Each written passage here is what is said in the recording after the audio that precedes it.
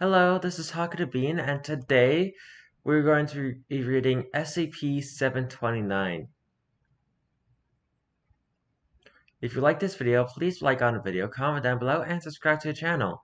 Now let's get right into this. I forgot what the name of the SCP was. Item number, SCP-729. Object Class, Safe. Special Containment Procedures. SCP-729 is stored in a standard security chamber at Site Redacted. For ease of testing, SCP-729 has been and connected to the Site Redacted at water and sewage systems. However, use of the object outside of test conditions is prohibited. The risks associated with passive interaction with SCP-729 are minimal, says some crossed out text. Some staff have reported feeling dirty or stressed during prolonged periods in the vicinity of SCP-729, accompanied by a mild compulsion to make use of SCP-729 to bathe. Oh, I think this was Marvel Bathtub. This compulsion does not appear to be strong enough to force staff to break containment protocols so as to access SCP-729. However, staff feeling said compulsion are encouraged to leave the vicinity of SCP-729.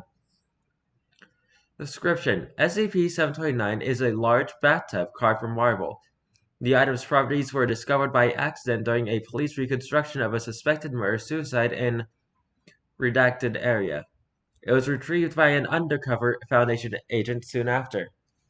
Bathing in SCP-729 has been described as extremely relaxing to the extent that individuals using it for this purpose must be encouraged to leave by an external force.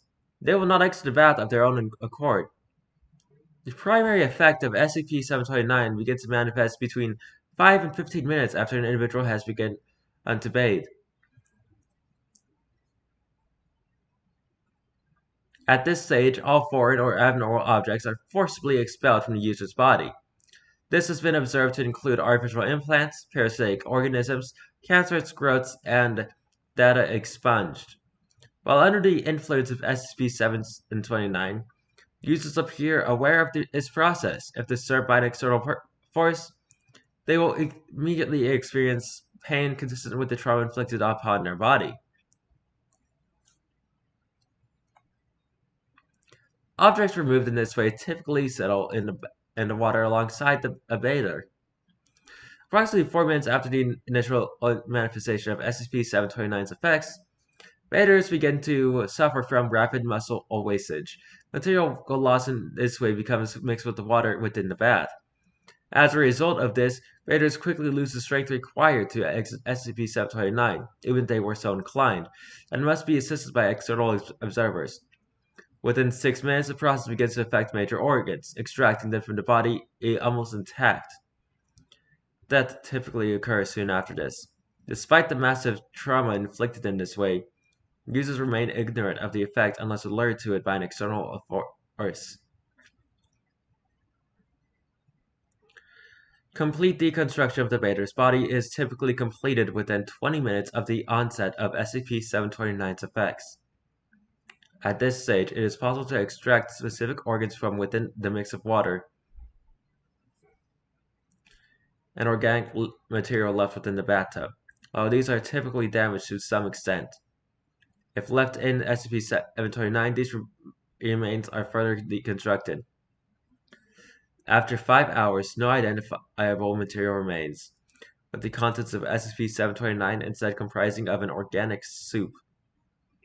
Long-term tests have indicated this appears to be slowly absorbed into SCP-729, leaving clean in water after 8 days. Parts of the stone from which SCP-729 is carved subsequently show no discoloration.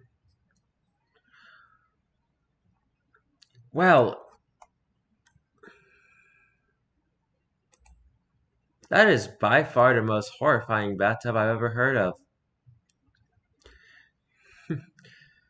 If you liked this video, please like on the video, comment down below, and subscribe to the channel.